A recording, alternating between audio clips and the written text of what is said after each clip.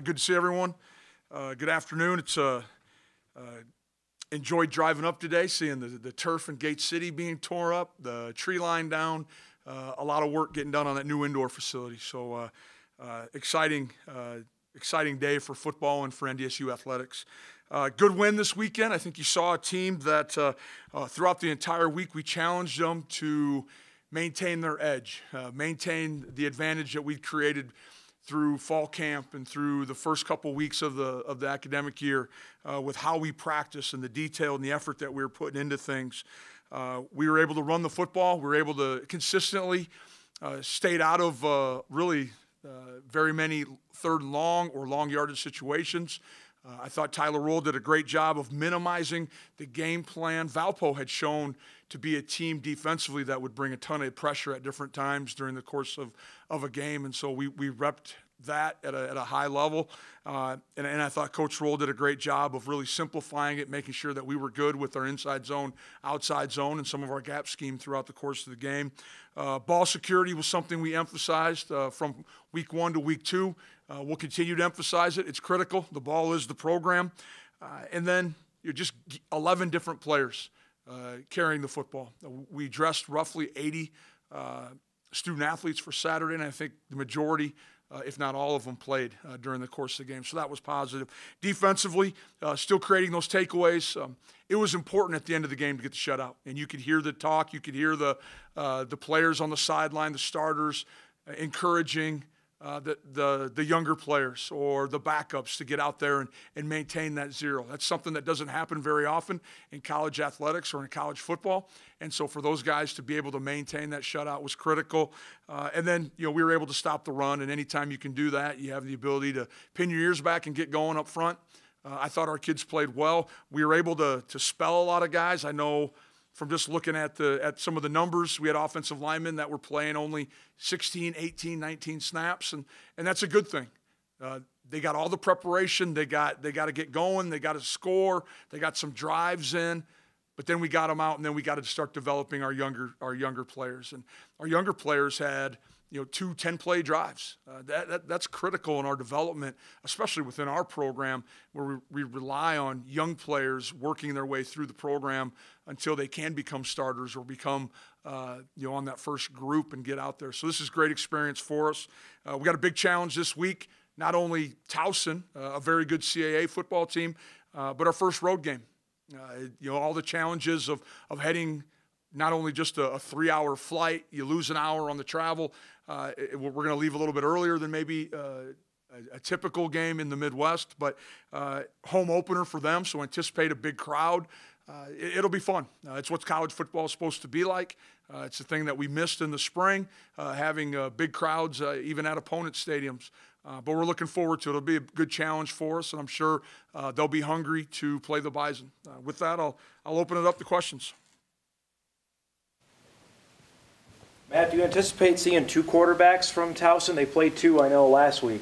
I think we'll be prepared if we do see 2. I didn't, from watching the game earlier, Dom, I didn't see a lot of difference in skill set. I'm sure, the one young man is probably a little bit more of a veteran, seasoned, been around.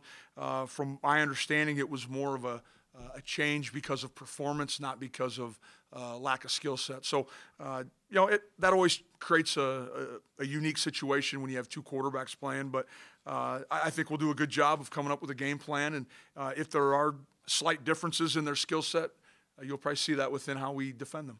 How close was Case to being able to go on Saturday? And kind of where does Cole fit in there? Is he trained in both at Sam and Will? Right now, he's spending most of his time at Will. I'm kind of going to your second question first. Still trying to minimize what we're putting on his plate right now. He's a second-year freshman. There's a lot of checks and adjustments that he needs to be aware of, and we're trying to make it as easy as we can because he is still a starter on 2 different special teams for us as well. James, the decision not to play him was really staff, medical personnel. We came up with it right away after the game against Albany and just try to continue to give him more time to get healthy. I think if it were a situation where it was we had to have him. I think he could have played in situational football, but I'm trying to buy him some time where we can get him healthy, where he can be truly an impact, because he is one of our best 11 football players on defense. Sorry, my voice. The preparation for Towson, with a quarterback, the gentleman who started last week, a transfer kid, how do you guys go about approaching that film study, balancing out finding film of him and staying within Towson's system and what they're looking for? Well, the first thing we're going to take a look at is the 2 games they've played this year, and so you have accurate video evidence of what his athleticism like, what's his demeanor on the field, all the skill set that he brings. Probably later in the week, I anticipate our quality control guys will be reaching out, trying to find video from somewhere else, maybe that can expand our knowledge of him individually. But I think Towson has been a very successful program. Their film and what they're doing schematically does match up with what we saw in 2019. And so we're going to defend what we see. Of course, we'll try to be prepared for everything, but you don't want to go chasing a lot of ghosts out there. We want to make sure that we're sound in our approach. In regard, how would you evaluate Quincy, just in the growth he's made from the young man that you guys recruited to transfer here into who he is and what he's been able to show for you guys? Well, he's done an excellent job. From the minute he walked on campus, he was bought in. Of course, there's some significant differences in the expectations and how the program's operated, and he worked through that. But he's a very competitive, very intelligent young man, so that was the least of his concerns. Did a outstanding job in the spring of relegating himself to the scout team, and that probably was more difficult than anyone ever gives him credit for, because all of a sudden you were at a Power 5, you're competing for the starting role, and now you're at North Dakota State and you're the scout team quarterback every week. He did an outstanding job. His leadership, his ability to make plays, you started to see glimpses of it slowly. But over the course of the spring, the summer, fall camp, he is always around the football facility. He's watching film. He's picking people's brains. He's involved in the game plan. I think you saw that we're starting to get into more of the quarterback run game this week. Again, continuing to expand the playbook. Not throwing it all at him right now. I think that will happen in due time over the course of a season. But we want to make sure that we can continue to have him grow in his confidence, just like we would in his ability to make plays too. And so he's been great. First guy I saw as I was leaving the facility on Saturday night, probably around 8 o'clock, he was walking in to make sure he could watch that game as soon as possible. And that's a young man that played probably 24, 25 snaps in the first half, but was going to go in there and make sure that he knew everything about how he played, and so that way he can correct things and continue to improve moving forward. That's played that much football, though, that's that much more mature, that much older, to still be siphoning in the playbook a little bit, is that a reflection of just how, we hear it all the time, certainly from the NFL, how complex your playbook is, or why? Why, with all that experience that he has? Well, I think part of it, I think there's a couple reasons why. One, you're talking about a young man who's is very competitive, wants to be the best player on the field. Two, it didn't take long for Quincy to realize what the expectation, the standard here are. We've been very fortunate to have outstanding quarterback play dating back, for a long time now. And so I think he realizes he's creating his own shoes there, but there's some people that are still thinking he's filling other people's shoes, and that's not necessarily accurate, but there is a level of probably pressure he puts on himself, and I use the term pressure because he's prepared for it. He has great weeks. He's a great teammate. He prepares the way you're supposed to, and so I think all those things kind of combine into why he is the way he is right now. Thrown directly into conference play, obviously in the spring. How important have these 2 games and this game against Towson been to get you ready for Valley play? Well, that was being thrown right into conference play was extremely unique, especially all of a sudden when you were forced to go on the road and you had no preseason to think about, can a young man help us on special teams, be a backup in this role or that role? You were limited to 64 right off the bat, and you were going off practice clips. And so it did make it a little bit more difficult in the spring to kind of think outside the box. Probably why we played so many freshmen during the course of the spring is we needed to have that sample size. Moving forward, just the value of playing roughly 80 guys this week, I think, will be critical. And it may not be this week or next week or 2 weeks from now that we see the direct benefits, but it'll be before the year's over. You're going to see guys who gave us a ton of reps. Oscar Benson, young man from Hillsboro, came in there, flew around. At times, maybe wasn't flying in the right direction, but was flying. The energy, the urgency of playing Bison defense was there. Gray Zabel, Gray played for us a ton in the spring, coming back from an injury, got a ton of snaps. Jake Rock had to play for us. Mason Miller had to play for us, but now they're getting even more reps. But the mind is starting to catch up to what the body's doing, and I think it's going to pay dividends, and we'll continue to create that depth moving forward. Our facility, what are you guys going to do now for practice moving forward? We're going to practice wherever there's any green space available, Jeff. So if your yard's big enough, we'll be over. We're going to use the practice soccer field when we need to. It's about roughly 2 75-yard fields. Of course, there's Dakota Field. I think we've worked it out with soccer. I believe they're practicing in the evenings. The dome will be up. I know we'll practice in the dome today. But of course, that's a unique situation because they're trying to have other venues and other events in that facility as well. But we'll make it work. How often does that come in? I'm talking about an indoor facility and recruiting and arms races and all that. Oh, I mean, we bring it up. I mean, I think we talk about it when people see the diagrams and the pictures right out here in the hallway. We bring it up with our recruits when we show them our facilities. We do address it. I don't think we labor over it. There's a lot of other reasons why you want to be a Bison besides facilities, but it is a positive. I think to see the support, the size, the sheer magnitude of this facility when you're talking about $35-40 million, especially working through a pandemic. I think it's pretty unique, and not very many athletic departments and/or universities could probably pull that off. The Valley teams have access now to indoor facilities, whether it's game or practice. What's that say for the league in comparison to the rest of the FCS? Well, I think part of it has to do a lot with the region that the league sits in. There is a winner here. A couple of those schools have had those facilities for years. You talk about South Dakota, you talk about UNI. I mean, they're on-campus domes, so they do have access to those. Ours is a little bit unique with it being a shared facility with the city of Fargo. But it's important, year-round development. I think it shows the importance of football, but also the importance of intercollegiate athletics at probably all the institutions that make up the Missouri Valley right now. When you looked at Jaden Price, recruiting-wise, I know he played quarterback, did you get the sense of how explosive a playmaker he could be? Granted, he was going to play a different position in college.